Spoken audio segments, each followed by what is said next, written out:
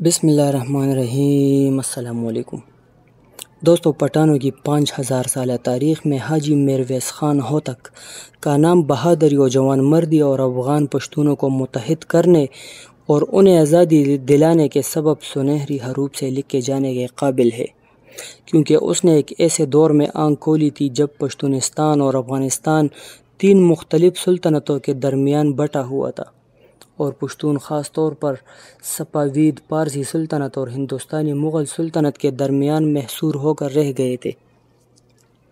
چونکہ ایرانی شیعہ فارسی سلطنت کے باشندے تھے اور مغل حکمران تاتاریوں کی نسل سے تھے، اس لیے دونوں نے افغان سنی پٹھان مسلمانوں کا جینا حرام کر دیا تھا اور وہ غلاموں کی سی زندگی بسر کر رہے تھے۔ خاص طور پر افغانستان کے مشہور صوبے قندہار پر صفوید پارسی سلطنت نے گورگین خان کو گورنر بنا دیا تھا، جس نے پشتون افغانیوں پر مظالم کے پہاڑ توڑے تھے۔ وہ افغان نوجوانوں کو قید کر کے ایران بھیجتا اور افغان لڑکیوں سے زبردستی پارسیوں کی شادیاں کرواتا۔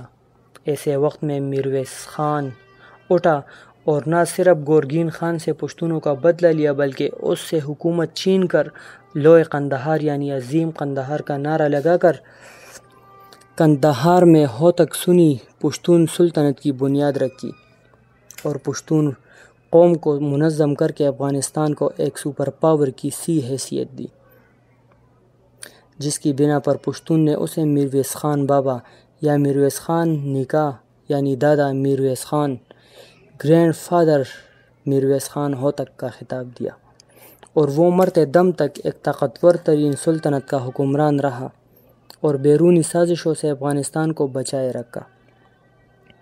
آئیے اس عظیم پشتون جرنیل اور لیڈر کے کارناموں اور زندگی کے حقائق پر ایک نظر ڈالتے ہیں۔ اس سے پہلے اگر آپ نے ابھی تک ہمارا چینل سبسکرائب نہیں کیا تو پلیز چینل کو سبسکرائب کریں اور ساتھ والے بیل کے آئیکن پر ضرور کلک کریں تاکہ آپ کو ہماری ہر نئی ویڈیو کی نوٹیفیکیشن وقت پر ملتی رہے۔ دوستو، محمد اسماعیل mirwais خان ہوتک 1673 کو افغانستان کے صوبے ہرات میں پیدا ہوا۔ وہ 4 بھائیوں میں سب سے ذہین و فطن اور سادہ شخصیت کا مالک تھا۔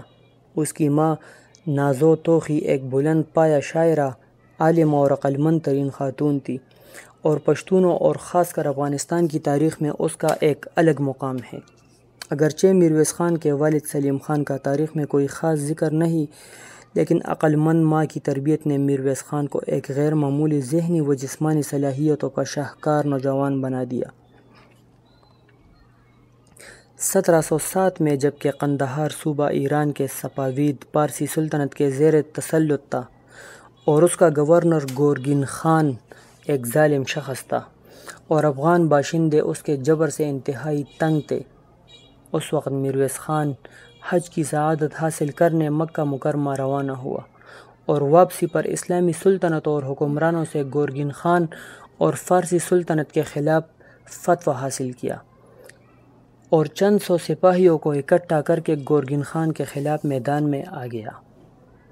اگرچہ پارسی فوج مقابلے میں بہت زیادہ تھی، لیکن mirwais خان کے ہوتک سپاہیوں نے انہیں عبرتناک شکست دی اور خود گورگین خان بھی مارا گیا اور پورے قندہار پر mirwais خان نے قبضہ کر لیا۔ پارسی حکومت نے گورگین خان کے قتل اور شکست کا بدلہ لینے کے لیے گورگین خان کے بھتیجے صفرا خان کو 30,000 کا ایک بڑا لشکر دے کر mirwais خان کے مقابلے کے لیے بھیجا۔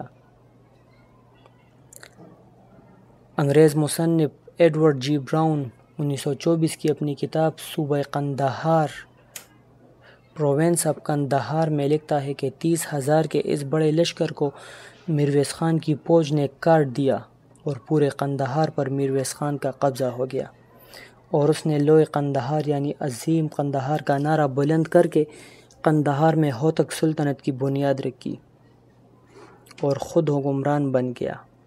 اس کے بعد بھی فارسیوں کا 6 مرتبہ حملہ ناکام بنا دیا۔ نہ صرف فارسیوں کو شکست دیتا رہا بلکہ مغل سلطنت کہ بہادر شاہ کی فوج کو بھی زبردست شکست سے دوچار کیا اور 1709 میں بنی ہوتک سلطنت اس کی موت یعنی 1715 تک کامیابی سے چلی۔ یہ عظیم شخصیت صرف 42 یا 43 برس کی عمر میں بری جوانی میں 1715 کو اس جہان فانی سے رخصت ہوئی۔ ان کے بعد ان کے بھائی عبدالعزیز قندہار کے گورنر بنے، لیکن میرویس خان کے بیٹے محمود نے انہیں قتل کر دیا اور خود گورنر بنے۔ میرویس خان کو افغانستان کے قومی ہیرو کے طور پر یاد رکھا جاتا ہے۔ پٹھان قوم نے انہیں عزت و احترام سے میرویس خان بابا یا دادا میرویس خان کے نام سے پکارا۔ افغانستان میں ان کے نام پر سکولز، ہسپتال اور بزنس سینٹر قائم ہے اور انہیں جدید ہوتک قبیلے کا جد امجد قرار دیا جاتا ہے۔ 2004 میں اپنی کتاب افغانستان میں سٹیون ایپنوسکی نے انہیں پشتونوں کا جارج واشنگٹن قرار دیا تھا۔